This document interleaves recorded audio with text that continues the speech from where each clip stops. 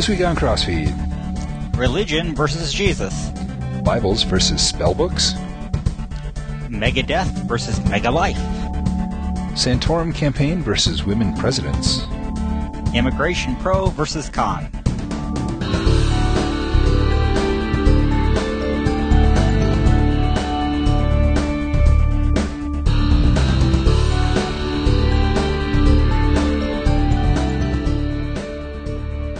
Hello everyone, and welcome to CrossFeed Religious News. I'm Pastor Dale Critchley, pastor of Shepherd of the Ridge Lutheran Church in North Ridgeville, Ohio.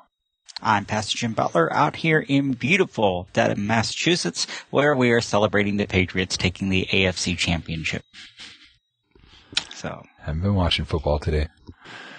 So, of course not. It's, you're still crying tears. Well, that's all right.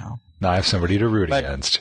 But after we watched, after I watched the guy, the Baltimore Ravens muff a 32-yard field goal at the very end of the game, I think God must be on the Patriots side, because I don't know what else could be saying. I don't know how that guy could possibly have missed that thing. That 32 yard should be a chip shot for those guys, but he blew it completely. Somebody paid him off, I think. But otherwise, it was a very good game. Oh man, this is not even funny. I was actually visiting somebody this week that was convinced that the Packers lost because they got paid off, and like the whole thing. I mean, she's convinced. She's convinced. Okay. There's times where you're visiting somebody and they're telling you this stuff, and you just sort of go, okay. You're not going to convince them otherwise. There was a second bullet there, somebody on the grassy knoll there at JFK, so it's, and then, everybody, but maybe perhaps the Campfire Girls were involved. So you just can't win sometimes. And if you disagree, it's because you're part of the conspiracy. Yep.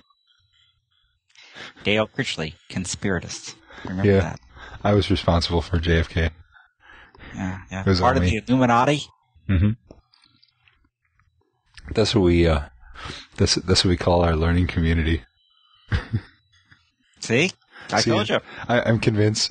All right, those of you who are familiar with this is sort of an inside thing.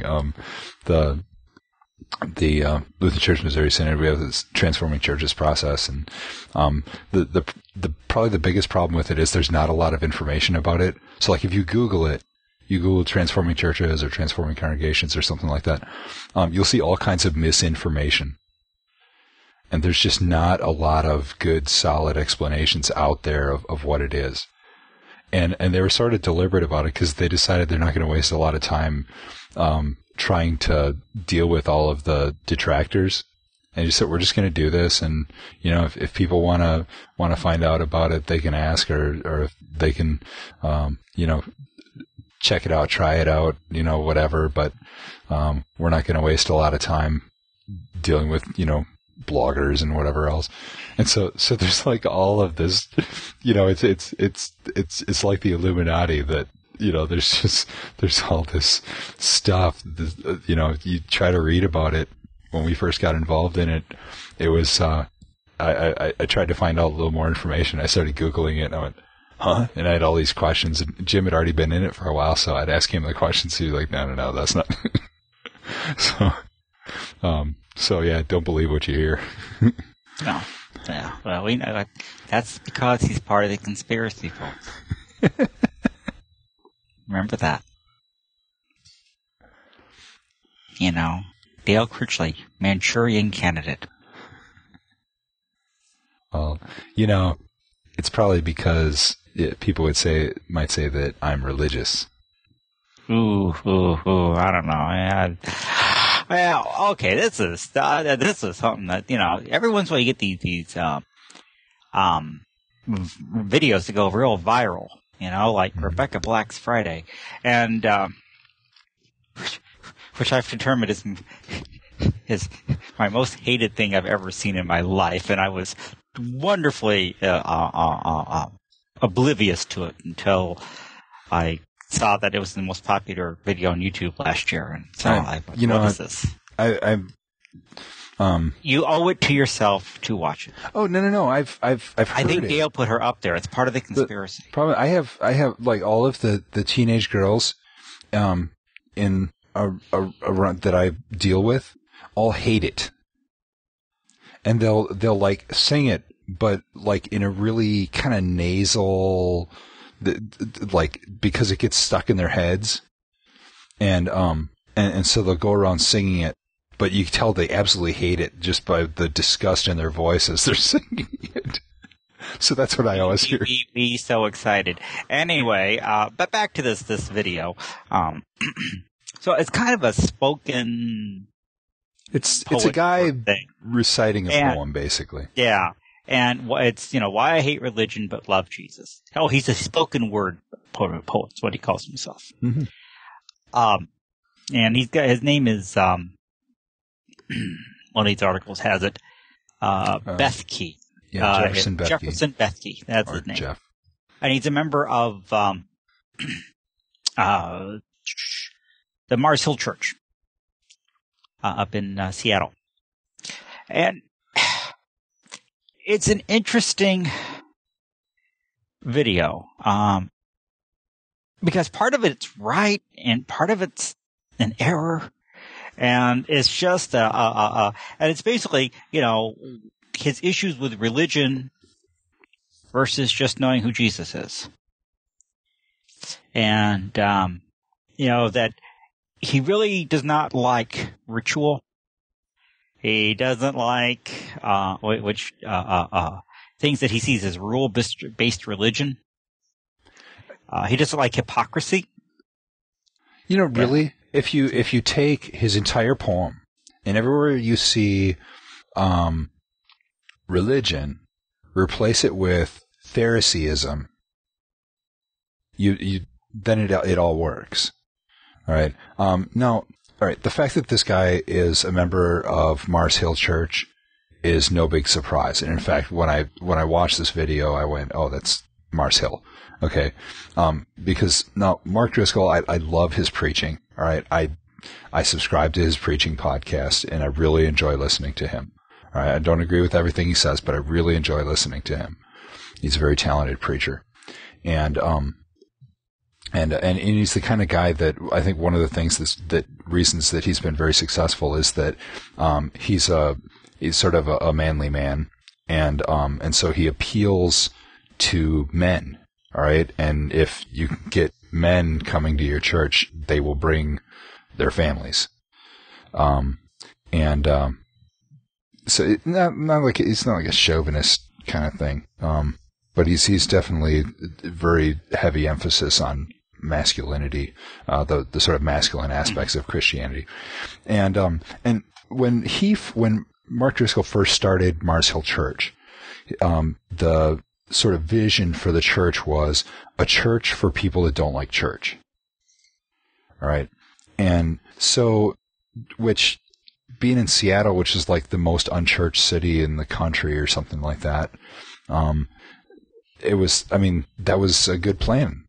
And it's worked out really well for him. All right. But what he does is this Jefferson guy is completely getting this stuff from his pastor. Okay. What Mark Driscoll does is he talks about how religion is bad. All right. And so it's the difference between empty ritual and true faith. All right. And so this guy, this poet, sort of takes this concept and just kind of really just turn the poem into, or turn this concept into a poem. Right. So when he talks about true faith, it's great. And he talks about sort of, it's not about me, it's about Christ, and there's all that kind of stuff, which is really good. But it's just, the problem, I think, is that they've come up with a new definition for the word religion. Right. And, because if you look in the dictionary, religion is generally seen as a belief system, not as a system of ritual. That the ritual is seen as that which stems from the belief system. So what Driscoll and this Bethke guy do is they sort of bash on empty ritual and works righteousness, but they call it religion. So once you understand how they're defining religion, the word religion, then you're okay. Right. Well, I think, it begins with, what if I told you Jesus came to abolish religion? That's the first line of his poem, and that's really the point. Now, he defines religion as a man-made attempt to earn God's favor. Religion, therefore, equals self-righteousness, moral preening, and hypocrisy. Religion's all law, no gospel. And he's not the only one I heard define religion that way, by the way. Growing up, there's a group in Kansas City called Kansas City Youth for Christ, and they also defined religion that way. Some people out there who are really old like me might remember Fritz Ridenauer, and he had a book called How to Be Christian Without Being Religious, and he defined religion the same way. So that definition's been running around Christianity some time. Now to say that Jesus hates self-righteousness, to say Jesus hates pride and hypocrisy, there's nothing new. But to say he hates religion, that's a little bit different because, they think rules, rituals, dogmas, pastors, priests, institutions. And so we have people who love Oprah and the Shack and, spiritual but not religious. And they don't want the strictures that come along with Christianity. And then they say, Jesus hates religion. But that's not true. Because you also have to love the church. That's a key thing. It's you can't say God. He says that one time. If religion was so great, why has it started so many wars? Why does it build huge churches but fails to feed the poor? Tell single moms God doesn't love them if they ever had a divorce. The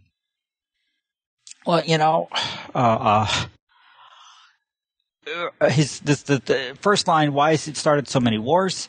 Well, because they forgot the purpose of the religion. And the religion began to serve the needs of the state. And there's you can do some good research in Reformation history, post-Reformation history about that. And, it sounds hypocritical. Why does it build huge churches but fails to feed the poor? I used to ask that same question. Why do we spend all this money in churches? Why do we spend all this money on fancy robes? Why do we spend all this money on gold and silver communion ware? And these precious metals and jewels and everything. Why can't we just use disposable cups and stuff? It would be much cheaper and give that money to the poor or something like that. And then someone pointed out to me that God directed David in the planning of the temple, and that he used gold and cedar and all this very rich, expensive stuff. That there is something said to be giving God our very best. Mm-hmm. Yeah, the two don't have to be mutually exclusive. Right. And I think that's a lot of these things. You get this sort of false dichotomy. Right. And this reminds me of, remember we did a story back when Anne Rice, the writer of Interview with a Vampire, became a Christian. And she talked about how she loves Jesus, but she doesn't like the church.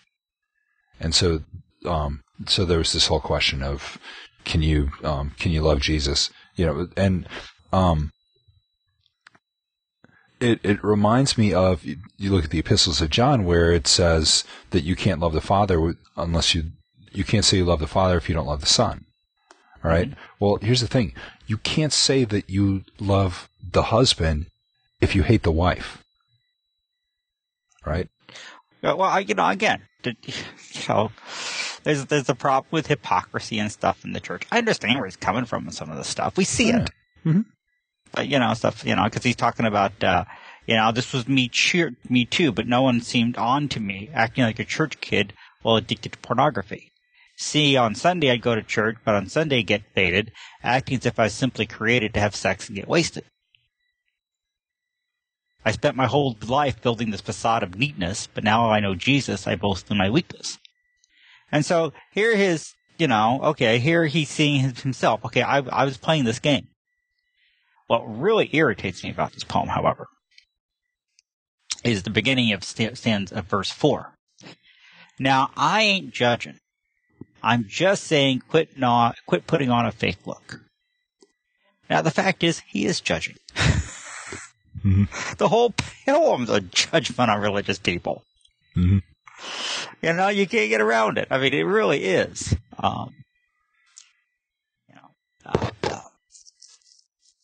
So I don't know. At the end of this, here's his definition of religion. It's it's the very end of the poem. You see, remember he was called a glutton and a drunkard by religious men, but the Son of God never supports self-righteousness. Not now, not then. My advice to you, start drinking heavily. And that's the definition of religion. Mm-hmm. Self-righteousness. Right. So you're right, Dale, when you said his problem with religion is that it's Phariseeism. On the other hand, I love it because if grace is water, then the church should be an ocean, not a museum for good people, but a hospital for the broken. Which means I don't have to hide my failure. I don't have to hide my sin. Because it doesn't depend on me. It depends on him. See, when I was God's enemy and certainly not a fan, he looked down and said, I want that man. What I'd really like to do is put the greatness of this man in perspective. So, yeah, beautiful gospel. Yeah. Awesome. He's it's just kind of frustrating to me, because I'm not judging. Oh, yes, you are. Right. I mean, in a way, who he reminds me of? He reminds me of Keith Green. If you ever heard, Keith Green going on one of his real tirades, in holiness, it's who he sounds like, Keith Green from the 70s. I knew something like this sounds so familiar. Yeah, that's who he reminds me of. Yeah, and actually the irony here is that as much as he bashes on pastors and and all that kind of stuff, right? He's actually what he really needs is some theological education, because this guy's got a great gift, and he really gets the gospel, right? I mean that's an awesome combination, right? And he knows how to connect with people, all right? But he needs either some education, or else he needs to take this to a pastor, and I imagine Mark Driscoll would probably look at this and go, yeah, this is great. But that's the difference that we have with Mark Driscoll. But, if you're going to present something and you don't have the theological education to back it up, run it past some people first. Well, the one guy writes about this and he says, this person who's writing about this from on Christianity Today, and he says, this is hopeful and youthful idealism. It's something that you expect given his youth and lack of experience. Mm-hmm. Yeah, and in fact, on the Gospel Coalition, which is linked to from that page, I got Kevin DeYoung. Actually, he wrote up a sort of a point-by-point response to it, and then contacted Jeff Bethke, and they were able to communicate, and Jeff, as he sort of went through and basically said kind of what we've been saying, he said, "Oh, I agree with you 100%." So it's that. Yeah, he's kind of he's kind of shooting his mouth off. His heart's in the right place. Mm-hmm. But it's just that sort of youthful impetuousness, and so kudos to somebody for proclaiming the gospel in a very powerful way, and I really, but I think it's a good lesson in just, before you speak, think about who's going to hear this. What are they going to hear? Is everything I'm saying right? Stuff like that.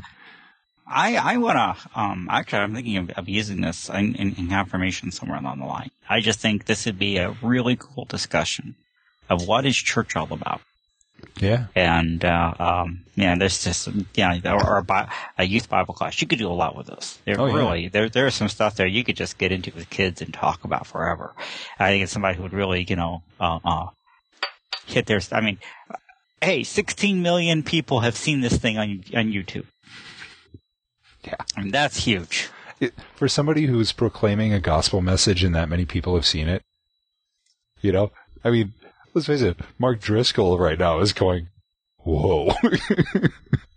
That's the stuff. Hey, speaking of people then who really do the gospel in a different way, let's go to Megadeth. All right. This story, I don't know if you got it from all your friends at Facebook. I got it from about, all these friends of mine at Facebook. All these guys are flipping this up. I got it from Concordia Seminary. Oh, man. Oh, see, I didn't repost it on Facebook because I kept getting it from all these people, and I thought, oh, man, they just don't need me to repost it one more time. Because originally it was in St. Louis Patch. That's where the story came first. And then St. Louis Today picked it up from them, and then the seminary sent it out from there. But this is really kind of cool. Of course, Megadeth was one of the first thrash metal bands. Yeah, they kind of pioneered it. Right, they kind of not my style of music. Let's just be real honest here, okay? It's just no, it's not me. I did ask my daughter if she ever listened to it, and she said no, she wasn't even too fond. But she did see them one time. She went to see somebody else in concert, and they opened for them. So she said she did see them then. Anyway, so one of the members is David Ellefson. And he grew up in a Lutheran home, Missouri Synod. His mother had a Wurlitzer organ sitting in the living room, and that was the first instrument he learned to play, was his church organ. And so he played it there and everything. And then his mother, he was confirmed at age 16. I thought that was kind of interesting. Mm-hmm. His mom sang in the choir. His dad was on the building committee. It was Our Savior's Lutheran Church. And then, when he was probably 19 or 20 years old, he moved to Los Angeles and formed a band called Megadeth and just kind of walked away from the church. And, in 1985, they released their first album, Killing Is My Business and Business Is Good. Mean and infectious, the evil prophets rise. Dance the dance of the macabre as witches streak the skies. Decadent worship of black magic sorcery in the womb of the devil's dungeon, trapped without a plea. That's really positive stuff. All right. No, hold on. Yes. Before we go any further, I remember when I was in college. All right. I'm in the car with my associate pastor, who was sort of our youth. What youth was one of the things that he did. And a couple kids from the youth group who were really into Megadeth, Metallica, all that kind of stuff. All right. And so they were talking about, at that time, I think it was the latest album was Peace Sells, But Who's Buying? Right? And the associate pastor heard that, and he went, Peace sells, but who's buying? Huh. I can I like that. I kind of relate to that. And the thing is, if you look at Megadeth's lyrics, it's dark, but at the same time, a lot of it is written as sort of an indictment of our culture. Now, the problem is that it was a bit hypocritical because at the same time they were getting into drugs and all kinds of nasty stuff. So drugs, sex, rock and roll, the whole 9 yards. They were there. And so here he is, 16, he's confirmed. Somewhere between 18 and 20, he takes off for Los Angeles, starts this band, hits the big time. By 25, he crashed and burned. And, the whole thing caught up to him. And he gets into a 12-step recovery program, either AA or NA or something like that, and gets reintroduced to his Christianity, to his Christian faith. He goes to Arizona. Now. Yeah, he goes to Arizona. He gets married and has children. Starts church shopping, and he lands at Shepherd of the Desert Lutheran Church, which is an LCMS congregation in Scottsdale. I've actually been there. Have you? Yes, I have been. The senior pastor there is John Biergard. John was my successor at my vicarage church.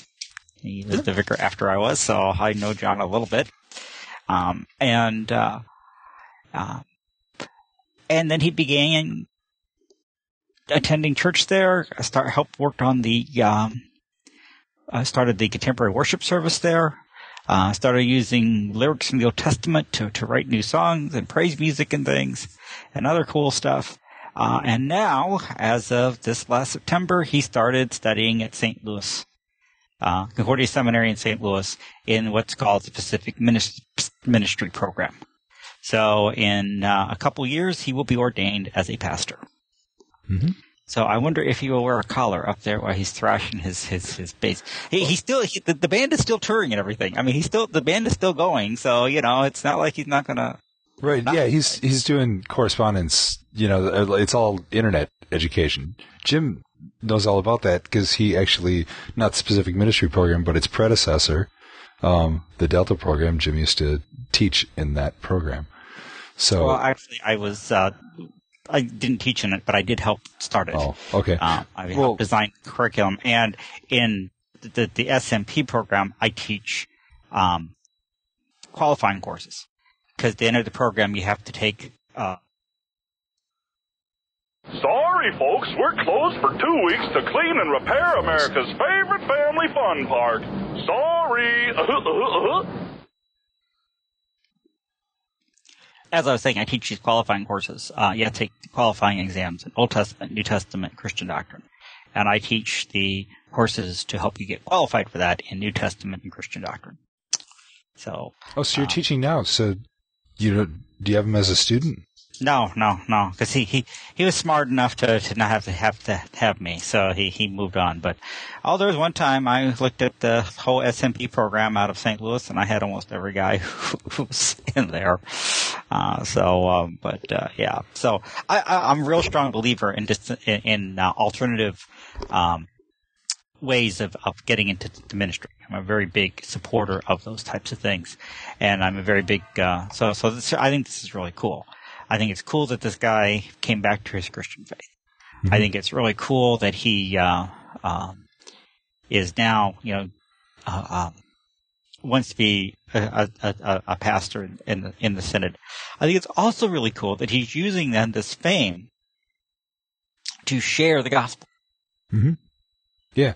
Now, it's important to note here, since Jim mentioned him, thrashing during worship, that he does the sort of praise and worship kind of music. I mean, they don't have a heavy metal service. Okay. He splits the two. And that's sort of a question that some people might kind of wonder about is, he sort of has these two personas. There's his church persona and his rock star persona. And while, people know who he is, and so it probably attracts some people to come to church that might not normally come to church, which is really cool.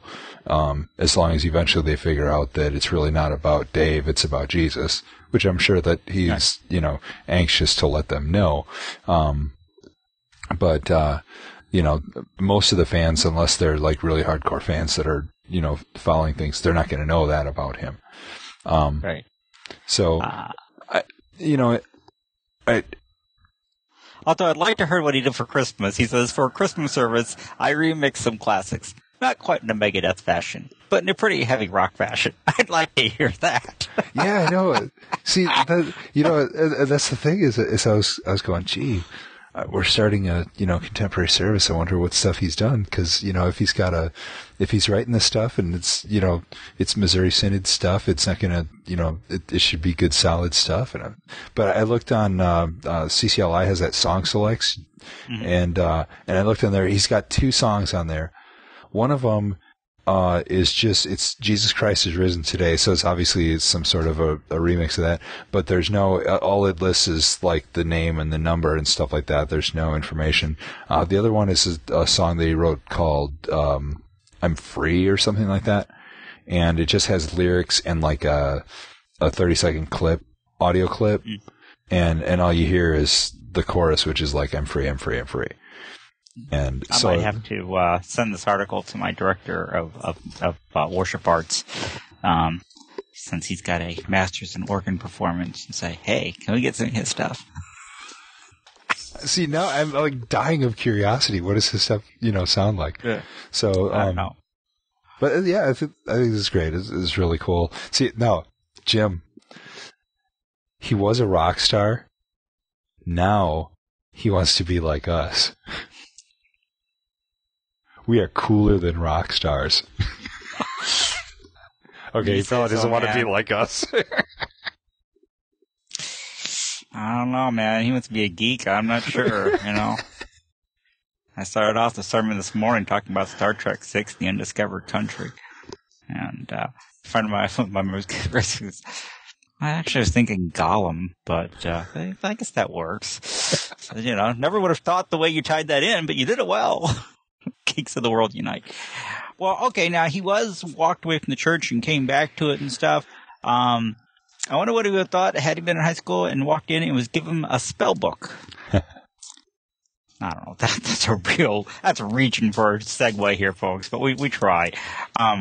We don't have teleprompters on the side to tell us how to do this. We make it up as we go. Where can you tell that? I think they can fix that out. Well, this is kind of an interesting church versus state story. So there is the Buncombe County Board of Education in Weaverville, North Carolina. Oh, man. Weaverville. The North Windy Ridge High School. Man, I tell you, this stuff all sounds like something from down south, doesn't it? This is North Windy Ridge High School in Weaverville, North Carolina. Congratulations. You just offended like every, viewer and listener that lives in the southern half of the United States. I'm from Kansas City. I spent a lot of time among the Hicks and hillbillies in the Ozarks. So, okay, and in Arkansas for that matter. So, I may insult them, but I have been there, Split Pea, Arkansas, or whatever name that place was, Pea Ridge. Anyway, so in this, high school, every year, middle school in this case, the Gideons would put out bring New Testaments into the office, and they put them in the office, and then there'd be an announcement: any kids who want a copy of the New Testament are free to come to the office and get one. Well, so this little girl, her name is a little boy. She has a son, and this kid, he doesn't give his name. He brings a Bible home, and his mom, Ginger Stravelli, is a witch. Now, I don't know if she's into Wicca. It says she practices witchcraft, capital W, a form of paganism, capital P. and she was upset. So she called, and they said, "Oh, well, anybody who has a religious book can just drop it off in the office, and we'll put an announcement. If kids want it, they can come get it. We don't." Yeah. So, "Oh, okay." And so she showed up then with a whole bunch of pagan spell books, and they're like, "Oh, you can't leave that here."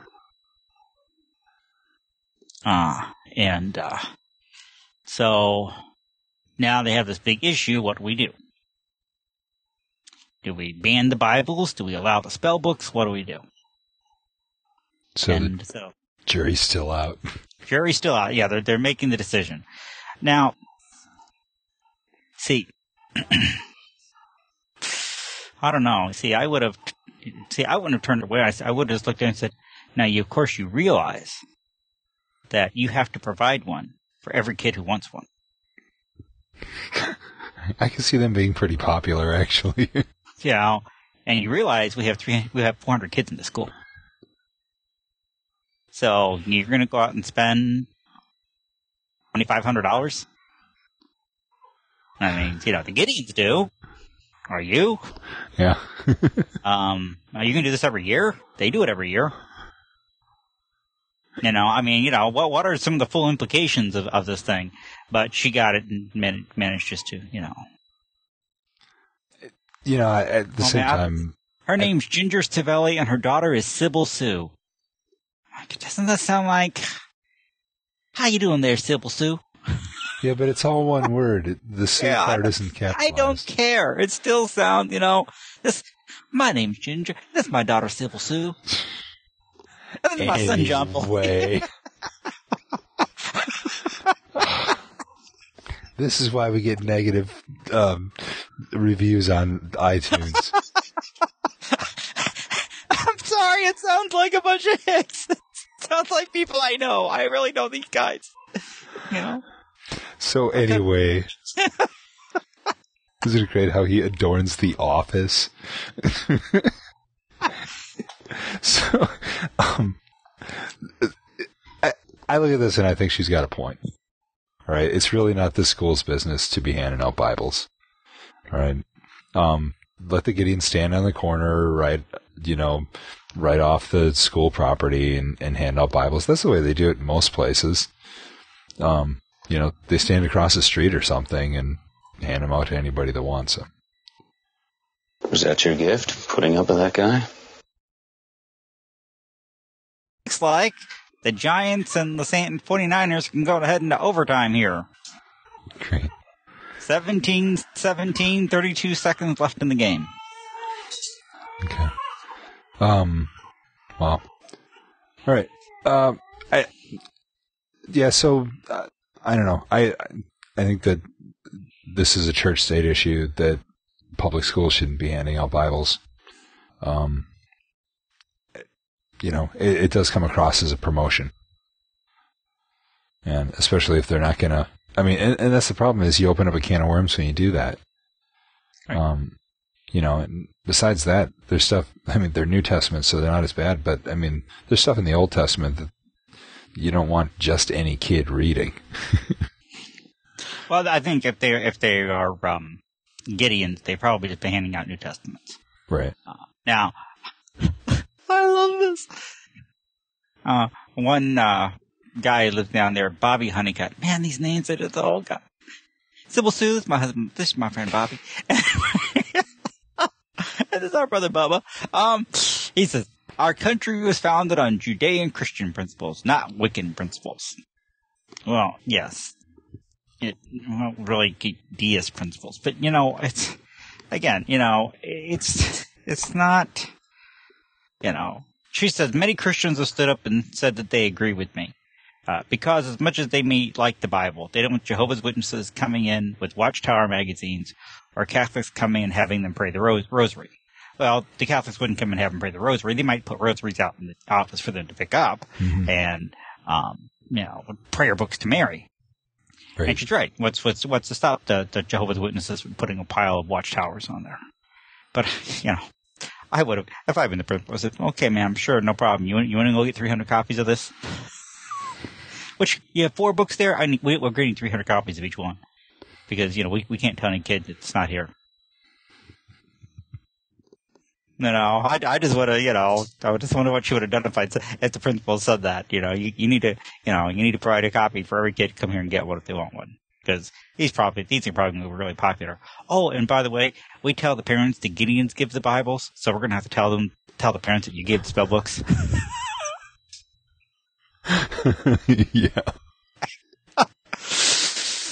Yeah. We don't accept anonymous donations. I mean, I would have. I just said, here's the conditions under which we accept them. You have to meet the same conditions. Yeah, she might be getting a visit from Bobby. Sybil Sue, I think you need to stay home now.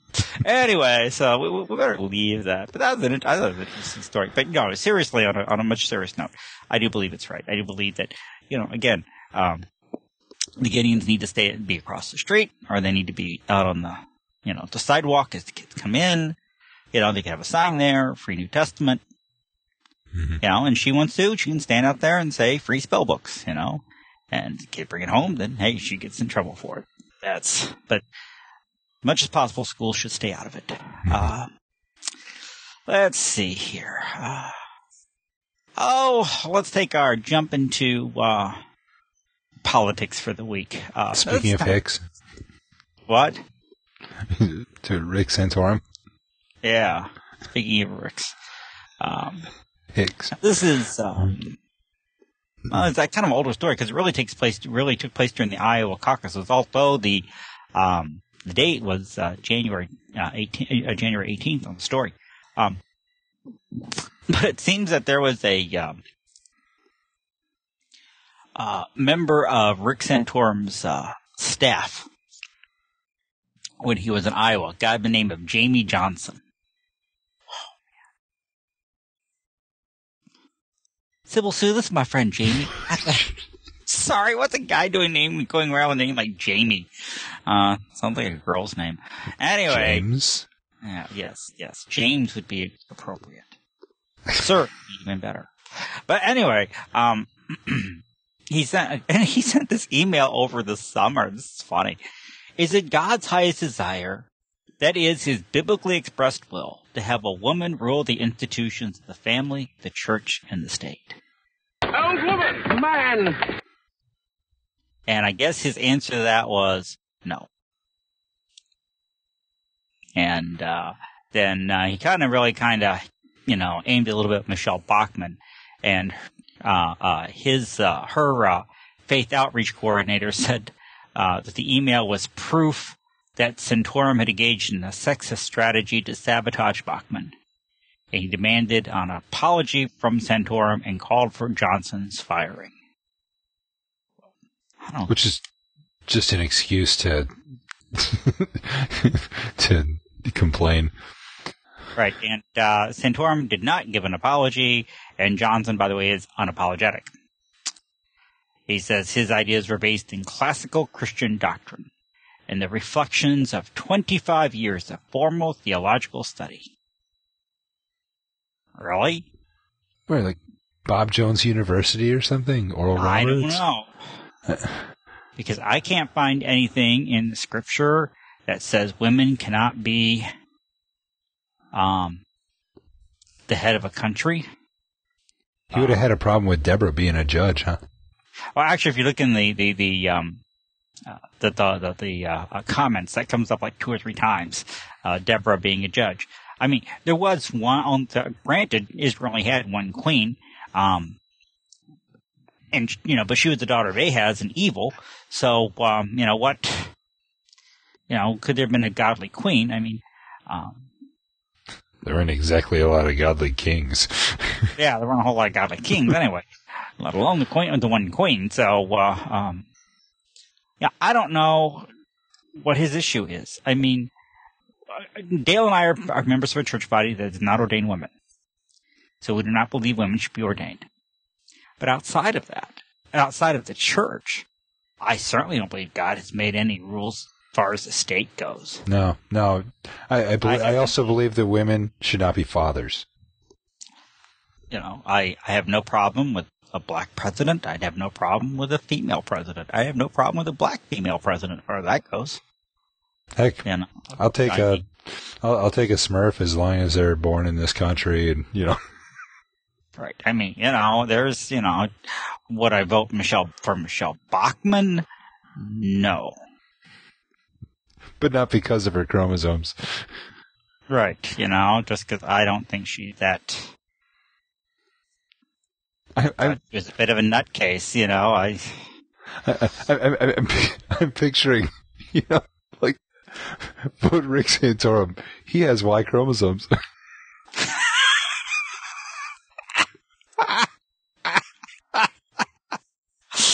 To which Michelle Bachmann looked and said, "Oh, that's why you get paid more than I do." Okay, now I understand it. Right, I mean, Rick Santorum now with more Y chromosomes. I like that. But I just think this is silliness. I don't think Santorum needs to make an apology. I don't think he needs to fire this guy. I mean, but this is the type of guy you'd have that question if you want him to go too high on your staff, because if he makes this real public, everybody's going to look at him like, what kind of idiot are you? Right. Yeah. It's not so much offensive, but sort of like, what? Like, what is it, 1950? Right. That face you make. Look, I so old to your eyes. So I love this. It's just, the recent spat brings the issue of sexism in conservative politics to the fore again. When Bachmann ended her campaign, political observers wondered whether conservative perceptions of women and Bachmann's own alignment with the Christian right and disavowal of feminism had been her undoing. In the final weeks of her campaign, Bachmann's aides began to complain sexism was a problem in Iowa's religious conservative community. Come on. I don't believe that for a second. I honestly don't. I mean, probably,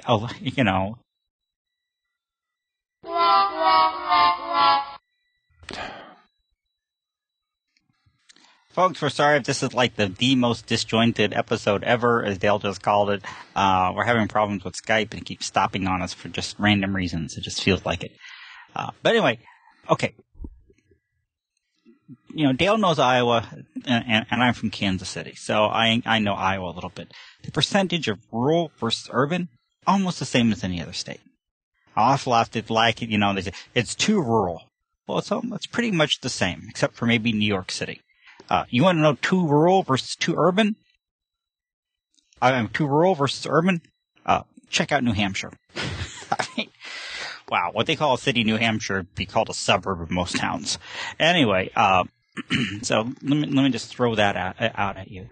A lot of the people in Iowa are college educated, even the farmers, because you don't become a farmer unless you know animal husbandry and stuff, and you must have to have a degree in that in order to be a successful farmer. So these people are not a bunch of. This is not Sybil Sue and Bobby, okay? These people are not a bunch of rednecks who are going to have a problem with. They had women professors. They have women college presidents. They had women who are successful in their business. Wives are often partners in the business. Wives often work so that the farm exists. I've known more than one farmer's wife who told me, I do this so my husband can keep his hobby. Yeah, well, in Iowa, the saying, what would you do if you won the lottery? Keep farming till it was gone. That's right. I mean, seriously. So I don't think they have a problem. Why did Michelle Bachmann lose Iowa? Because she was incoherent. She was never clear. She had a horribly run campaign. And she's a lot of and she's really extreme to the right too, in a time where people are moving more and more to the center. But I don't even know what I'm that I don't even make a judgment on, because how do you explain Newt? Anyway, but of course he did well in South Carolina, which is an extremely conservative state. It'd be interesting what would happen if the first primaries held in South Carolina. which is, notoriously very, very conservative. One of the most conservative states in the country, easily. No, I don't think that had anything to do with it. But it's still kind of a weird statement. Mm-hmm. Okay, let's end then. Oh, well, maybe the Iowans would at least let Michelle Bachmann immigrate there, even though she is from Minnesota. Mm-hmm. And, Iowa people ask what's the difference between a Minnesota female and a cow? Not much. Anyway, so I used to know Iowa. When you're part of Iowa, did they tell Minnesota jokes? No. No? Oh man, yeah, you get a little north, those two states, they really consult each other all the time. But down in Alabama, of course, there's this immigration law. And now Tennessee's having one. And it's interesting to see these two Christian groups debating and arguing on the basis of the Bible in favor and against all the issues of immigration. And Dale sent me the site, Christians for Comprehensive Immigration Reform. So I'm going to let him take the lead on this whole discussion. Okay. This is something that I've kind of struggled with. I really don't think that the Bible speaks very clearly on it. Or maybe the Bible speaks very clearly on both sides of the issue, which is how these groups are able to do so. I used to be pretty hardcore, we have laws in this land and expect people to follow the laws, and if people don't go through the process the way they're supposed to, then they shouldn't come into this country. All right. On the other hand, if you live in Mexico and you're one of the disadvantaged people that is being stepped on by all kinds of things going on, it's pretty hard for you to even go through those channels. It's pretty much impossible. And, as Christians, we are to be compassionate for those who are not able to, to speak up for those who can't speak up for themselves and things like that. And, so it puts us at a struggle, with this whole situation. Because say what you want about America, and yeah, okay, so we're in a recession. What does that mean? That means that we're like almost as bad off as, most countries in the world. Okay. And, so when you've got these people that are absolutely destitute, and the thing is, I know people that, their families, sneaked across the border and they got jobs and they contributed to society, and, even a lot of illegal immigrants pay their taxes. I'm not sure how.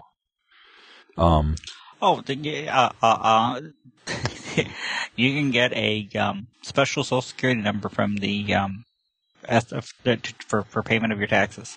It's really possible. It's kind of interesting.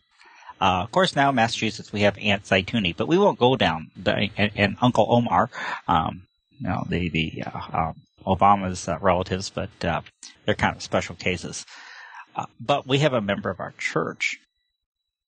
Well, actually not. Yeah, she's a member. She actually is a member. Who overstayed her tourist visa.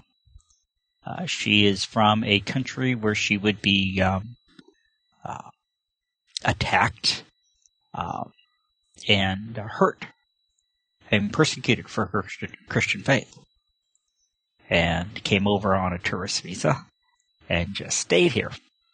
And now her come February 2nd, she has a asylum interview with immigration.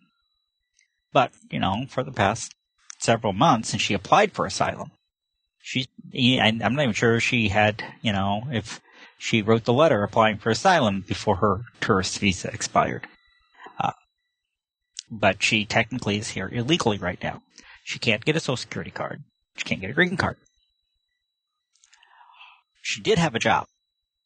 And I was appalled at the way she was treated. She's a very highly educated woman.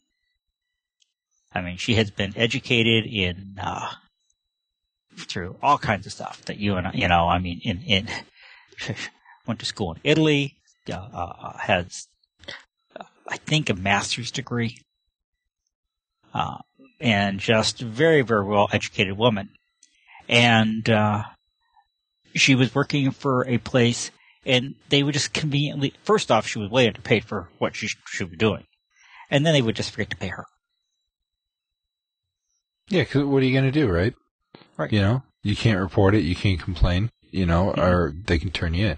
So, and that's one of the big problems with illegal immigrants is that they're treated horribly, and you basically live your life being blackmailed. But it's, when living your life being blackmailed by your employer and being a fugitive and all that kind of stuff is still better. That shows that we as Christians need to do something. Right. Well, there's always a good question. What is there? What can we do? I mean, we can't do a whole lot to really help some of the situations here. I can't go to this nation and make them unpersecuted. We can't go to Mexico and improve the economic conditions there. And the drug lords and all that other stuff, yeah. At the same time, on the flip side of this equation, I mean, there is the issue of, okay, so what can we do here in America? Aren't we...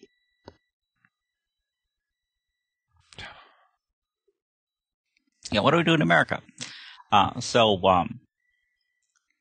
Just one lawyer down in this situation down in Alabama wrote an amicus brief and says a decision sustaining the Obama administration's claims, basically allowing illegal immigrants to come in, and in this case not allowing Alabama to enforce this law, will effectively leave the states powerless over unchecked illegal immigration and the associated social and economic costs that their citizens must bear. See, remember basically what's going on in this law is that it says, look, here's the law of the land. The Obama administration says it's not going to enforce that law. Therefore, we're going to pass the exact same law on a state level, and we're going to enforce it because the federal government won't. Mm-hmm. And they're saying, well, the state doesn't have the right to do this. What else do we have the right to do? Somebody's got to do it. And, by the way, and of course it started in Arizona. And the governor of Arizona, Jan Brewer, who signed the license, happens to be a member of the LCMS. Yeah, so it's, up here in Massachusetts, okay, we joke about Aunt Zaituni and Uncle Omar, who, of course, got drunk and got into a DUI, accident. So, what happened? Somebody died and he'd been here illegally. But, it's harder as you get further south, and Texas and California and, Arizona and New Mexico, and, this illegal immigration is just floods the market. And you have to then not only,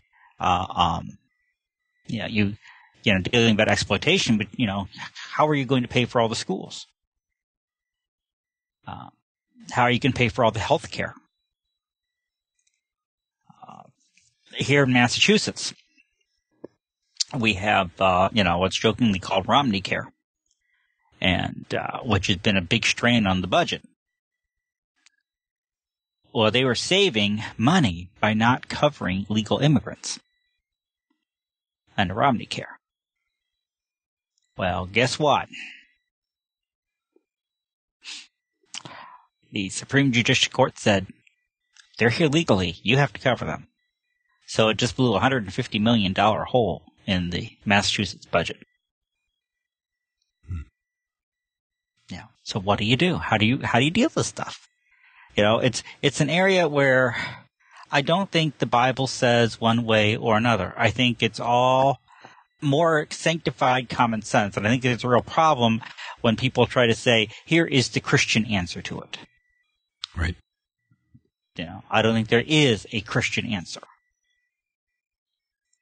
No, I mean, there's just there's no clear. This is how you handle it because what you're dealing with is, on the one hand, the Bible talks about the hospitality, right? Caring for the strangers among you and stuff. Well, immigration wasn't really an issue back then. Not the way it is now. I mean, it was back then. It was like immigration. No, we just go in and like conquer another country. Or you conquer another. Although we do have the case of Ruth's family, who emigrates from Bethlehem to Moab. Yeah, and lives there. And God does talk about taking care of the stranger among you and the resident alien. Mm-hmm. Right. But then, on the other hand, if it's illegal that they're in the country, that wasn't the case there, and we are supposed to respect the laws of the land, right? And I mean, the point is, there's really good arguments on both sides, right? And so I can't talk to either side and say you're wrong, right? Well, and I think it's one thing if you're dealing with 1, 2, or 3 or 4. It's another thing when you're dealing with thousands. Mm-hmm. And that's the problem. What point does it, is it stretching the resources to the point we can't deal with it anymore? Right. And yeah, you can point to the Bible either way. You really can to make the argument.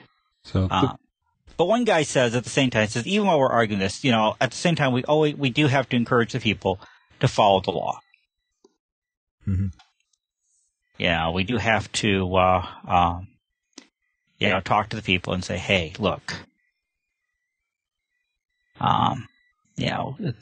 we do have this stuff. So there's, I actually, I sent you this site, and I'd have to double check it. I'm pretty sure this is the one.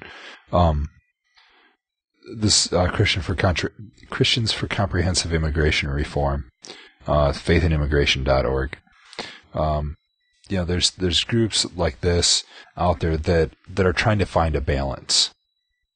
Where, yes, we need to respect the laws of the land, but when that requires us to turn away somebody in need, then that puts us in a real dilemma. And so we need to work for reforming the system, so that we can find a way to allow people that cannot go through the proper channels to come, and so that we can help them without, destroying our own country. Because then, welcome to America. You're pretty soon going to want to be escaping to somewhere else, Right. Well, I like this one thing. Nashville-based Clergy for Tolerance. They hope to prevent Tennessee. They said immigration laws have to mix justice with compassion. Well, that's a nice bromide. I think everybody agrees with that.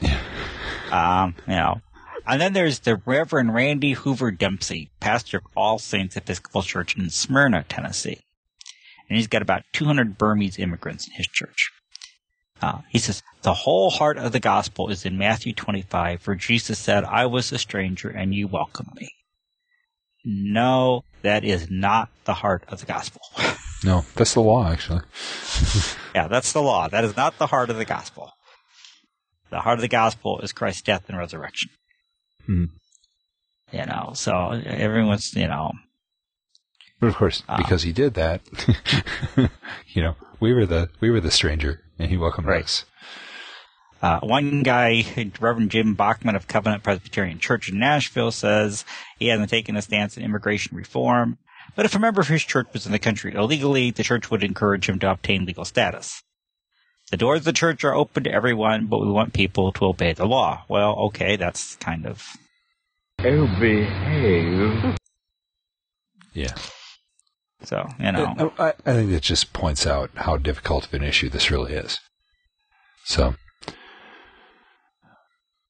Yep. So, but a lot of this, I hate to say it, they're kind of pious bromides. They really are. Mm-hmm. So it gets a little bit frustrating, reading some of the stuff. And you just kind of like, We can say a lot of nice things. But yeah, but you're dealing with people, and I think it's sometimes hard. How do you deal with people in a good way? Mm-hmm. Oh, I thought you froze up there again. No. Okay. No. But at this point, this being our last story, right? Yep. It's been a weird episode. It's you and me, man. It's always a weird episode. Well, yeah, no, I'm talking about it's going to be a pain to edit. We'd really like your feedback. If you can send us an email, podcast@crossfeednews.com. Leave a comment on YouTube or any of the other places where you're watching this. Let us know what you think. You got any insights? Got a fix? I always say don't complain unless you got a better idea. And so that's one of the reasons you won't hear me complaining much about the whole immigration issue. I don't have a better idea. And I don't either. So, but if somebody does, we'd love to hear from you. Let's hear your insights into that or any of the stories that we talked about tonight. We do appreciate you and listening. just to let you know, Dale, looks like we're going to have a repeat of the Super Bowl from 2000. Well, actually, it'd be February of 2008, 3 years ago. Looks like it's going to be the Giants and the Patriots again. Go Giants. So.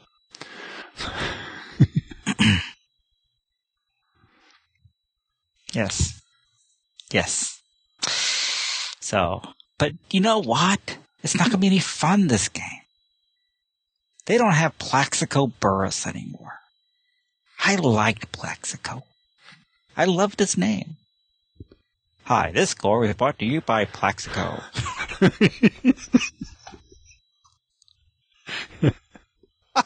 It sounds like a company name, man, I want to meet his parents. How'd you go with the name Plaxico, It sounds like it, And you keep waiting for the possible side effects include, Yeah. Do you have hair loss? Take Plaxico. Or, these shoes are made by Plaxico. I mean, it just, I feel like an oil company, Yeah.